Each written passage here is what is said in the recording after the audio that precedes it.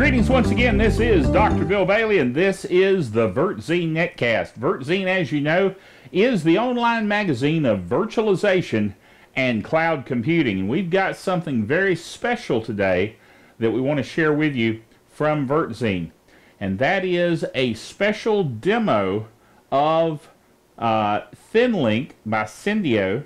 ThinLinc is an open source project, and also Cendio is a company behind that open source project, and I think you will find this a very interesting netcast concerning the capabilities of this Linux-based virtualized desktop and application server. Now, it's virtualized in the sense that it's providing a virtual desktop for your user or a published application, much as, say, Citrix XenApp provides for you. So very, very interesting technology here. I actually was made aware of this through one of their main developers who sent me an email and said, hey, Dr. Bill, why don't you take a look at ThinLinc, because we had looked at a competing product called Ultio. So check out this demo of ThinLinc. All right, we're going to do a demo today of Cendio's ThinLinc. Now, I will say this, my recording is going to be a little bit interesting because I can only record so much of my screen and maintain it within the aspect ratio of our video netcast. So you'll have to kind of forgive some of that. But at any rate, we're starting up the ThinLinc client here. It's connecting to usdemo.thinlink.com. They also have a European version, the eudemo.thinlink.com.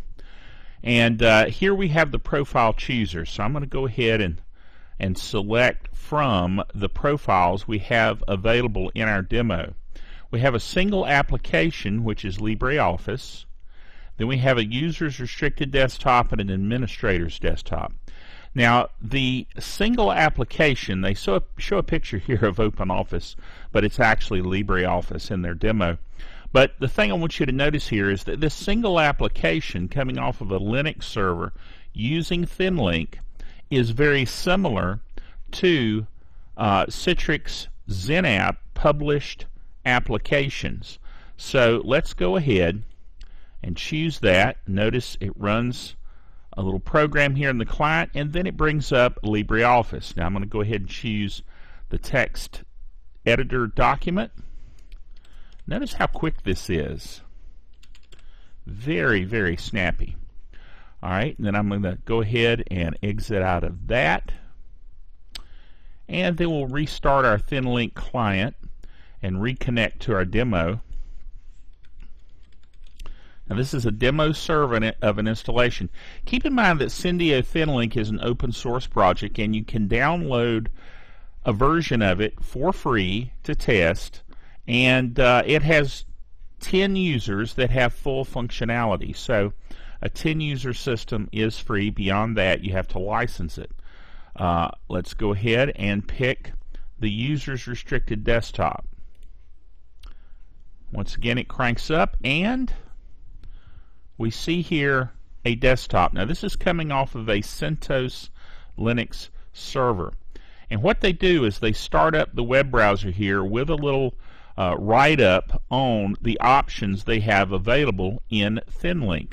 The administrator's desktop, the user's restricted desktop, and the Windows desktop profile for a Windows 2003 server. And yes, you read that right. It does support sessions from Windows 2003 and Windows 2008 servers. Now I'm going to go ahead and exit out of here. And you notice that in terms of applications, you have very restricted applications here. Now, that is because this is the restricted desktop. So, let me go ahead and log out. Once again, we're back to our regular desktop. I'm going to go into the ThinLinc client and log back in once again. And as we log in this time, we'll go ahead and select the administrator's desktop. That way you'll be able to see all of the various options we have here. Now notice here we have a lot more applications. So see, what they've been able to do is lock down the desktop. Now once again, I'm going to exit out of the web browser, get back to the applications. Here we have the GIMP. Now notice how fast this is. This is running on obviously a very powerful server, and so the speed and the capability that you get is of that large machine that's running in their data center, and then we get the benefit of just seeing the screen displays here. Now once again, I'm going to bring up LibreOffice. Look how fast that is. Isn't that amazing? Now keep in mind that this is a desktop that you could offer users from anywhere on the internet where they can install that ThinLinc client. Very, very impressive. Now I also installed the they have the administration console here. That's really handy. Let me go ahead and show you that. I was about to say I have installed the well, now this is interesting. Let's see if their admin their admin account, I have no idea what the password is. I didn't look that up because when I set mine up at work, I set it up with a different password, so I didn't make note of the one in their demonstration system. At any rate, one more guess. You can tell that I didn't thoroughly prepare this one. Let's try this. No, okay, well, never mind then. The point is their admin interface is web-based and is really very nice. So I encourage you to check out their site, Cendio, www.cendio.com.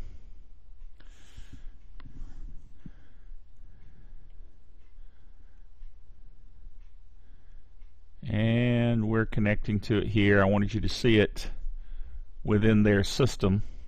They may actually have, there we go. I started to say they may have it restricted, but at any rate, here is their site. And notice that they have an overview, the online demo, which is what we were using, and you can download it fully functional for up to 10 users. And then the pricing. Now I'm curious, I haven't actually looked at the pricing because I was so involved in the demo side of it, installing it on a server that I could administrate and use, and then also through the demo here. I decided to just go ahead and use their demo for the VirtZine netcast here. And this shows you price per concurrent user.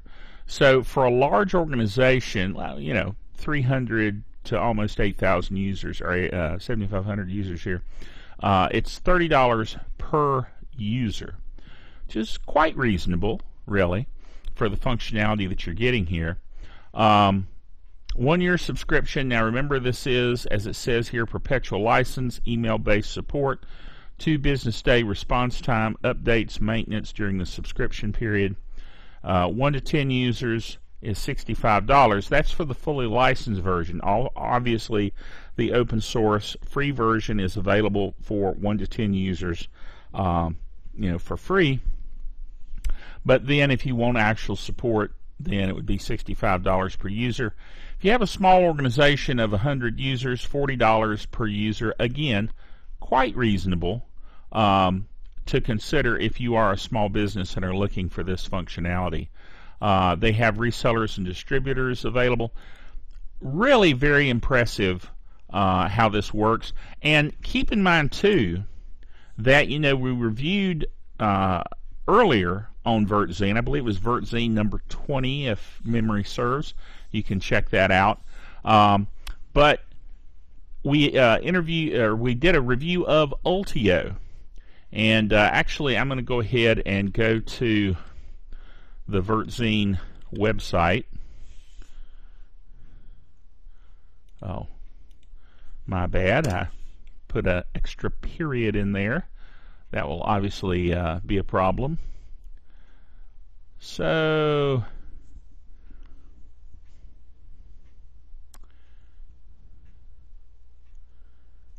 I suspect on their servers they have certain restrictions, so I'm going to go ahead and just exit out of here and log out, and then we'll just go ahead and use a good old local browser here and go to VirtZine. Now you will notice that the VirtZine site has changed just a bit. We have kind of done a bit to neaten it up a little bit, if you will. VirtZine number 20. See if my memory is pretty decent here. Here we go. Ultio Open Virtual Desktop Demo. Yep, sure enough. VirtZine Netcast number 20. So, this is the open source virtual desktop and application delivery solution from Ultio. And if you remember that, I would suggest you go check it out as well. But it would be, in effect, the competitor for the one that we're looking at here, which is ThinLinc. Now, ThinLinc, I will say this, they actually saw that we had done a comparison of or a demo of Ultio and wanted us to show you ThinLinc as well as comparison. I will say this about ThinLinc. I am impressed that it is slicker in terms of its presentation, and you know, it is very cleanly done. Ultio is a little rougher around the edges. However, I will say this about Ultio. Ultio does not require a local client per se. Ultio works directly through the web browser using JavaScript, and they're also in the process of working on an HTML5 client. So, pluses, minuses, you choose and decide what you would rather use.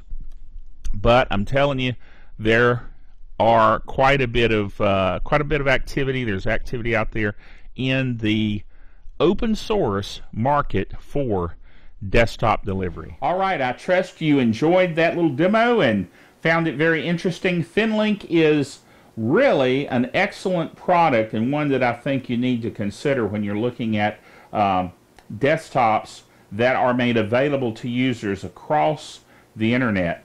So check out ThinLinc. Download the 10-user version, the trial version, and install it on your own servers. Check it out for yourself. That's what I did. All right, we do have one other article that I want to mention that's on VirtZine. VirtZine, we put an article called Cloud Computing Does Save Energy. This is an article from ITWire by Graham Phillipson. And he asked the question, does cloud computing really reduce energy demands and greenhouse gas emissions? This has been the subject of a debate for some time, and then goes into the article and talks about the substantial savings that you can get in terms of energy cost by using cloud computing. The study that he's talking about is called The Enabling Technologies of a Low Carbon Economy, a Focus on Cloud Computing. And it examines the savings energies and GHG abatement potential of cloud computing in 11 countries: Brazil, Canada, China, the Czech Republic, France, Germany, Indonesia, Poland, Portugal, Sweden, and the UK. So you can actually even download the report from the article that I have there on VirtZine.com. So I'd encourage you to check that out. And you will find that it's really interesting what they found, that there is a 75% of the energy consumed by the capital region of Brussels, or 25% of the energy consumed by London, is equivalent to abating 4.5 megatons of CO2 emissions annually, or taking more than 1.7 million cars off the road by using cloud computing. Now, whether you think that global warming is an issue or not, using clean energies and cutting down on emissions is always a good thing. So regardless of your position on that, these technologies can really be beneficial in keeping our environment clean, and that's a good thing. Not to mention save money in a lot of other ways, so I'd encourage you to take a look at this report, take a look at this article. Join us next time for the next edition of the VirtZine Netcast. Remember until then to keep your head in the clouds.